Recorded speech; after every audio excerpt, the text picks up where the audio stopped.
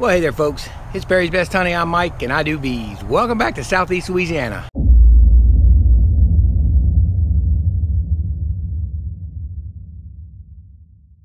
Hey there everyone, it is February 14th, Valentine's Day 2023. Out here throwing some fondant on some hives that I found were light yesterday. And I have to put fondant on the colony we looked at that we thought was weak, and in the last video I showed you wasn't actually weak.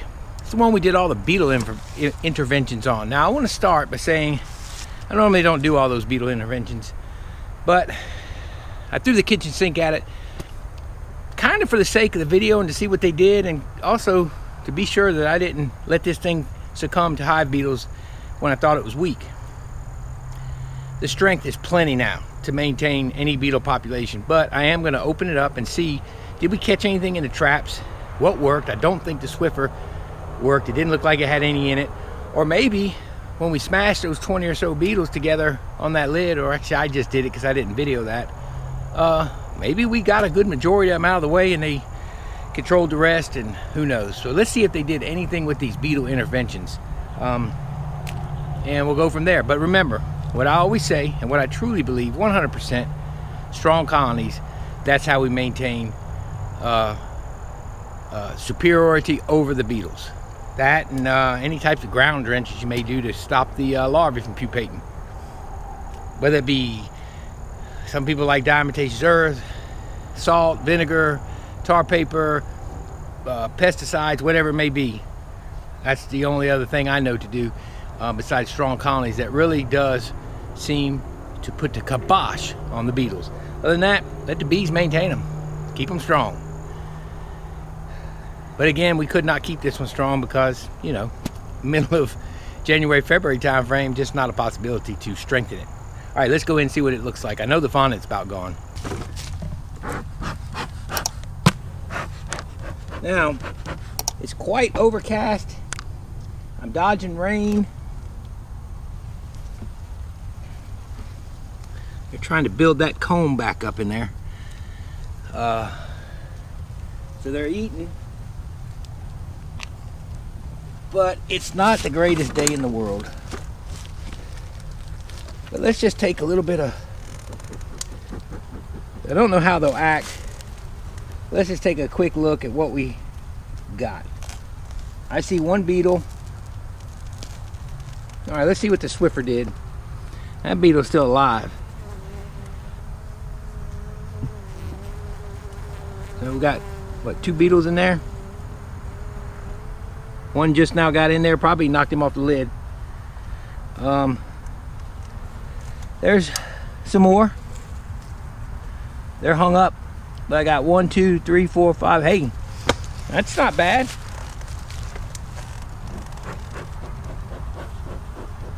Let's get the bees off of there. I don't want my bees hung up on there.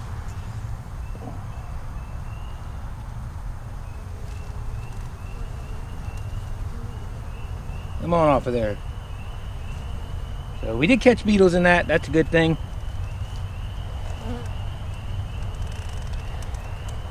As far as bees, I see 2 dead bees on it. So I caught 2 bees. Actually 3 bees got caught on it versus about, what, 6 or 7 beetles. So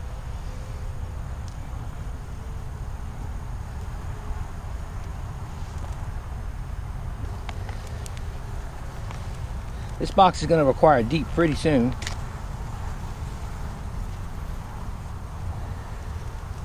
As far as beetles, the trap only caught 1 on this side. I'll leave it in there since there's no reason not to at this point.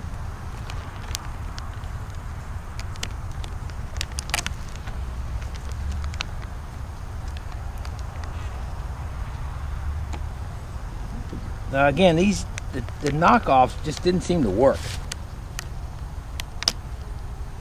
Oh, I know what I want. I want to tip this up. Let's see what the bottom, there's a beetle underneath it. So 1 got away and none in this one.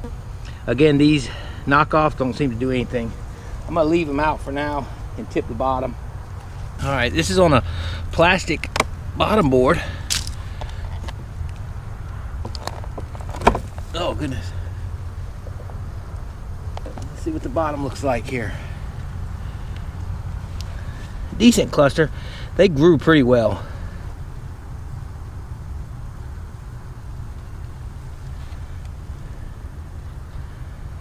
That's a pretty cluster right there. That's a solid cluster.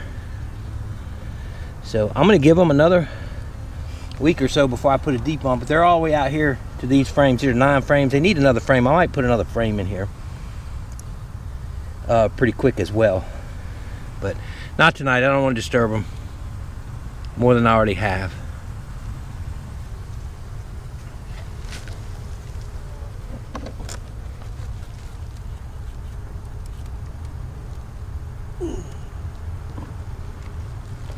Okay, so folks, this colony is spread from over here. This is basically 9 frames. I don't run 9 frame boxes, but I think I'd run out of frames or whatever. I forget why, but they're packed all the way across. I didn't see major drone brood sticking out of the bottom of the frames or anything like that, but I would say that these bees will need a box pretty quick. I am going to put another fondant on here because I'm not going to get to them this weekend, so I want to put one on for them to have to eat. But then they're already trying to build bridge comb on me, so they're definitely probably got some nectar in here. Seems like the weight's up pretty good on this box now, but I'll still keep some fondant on them, and they'll start really going through it quick as far as stores when they build. So that's all we wanted to check on. Didn't see much of anything with any of these interventions, but in the end I'm seeing like 1 or 2 beetles, and that's it. So that's a good thing, and this colony is now strong enough to take care of itself. They pulled a fast one on me, made me think they were weak. They're not weak. They're actually doing very, very well, and this will be a box. It'll be a production colony here in the next 2.5 months.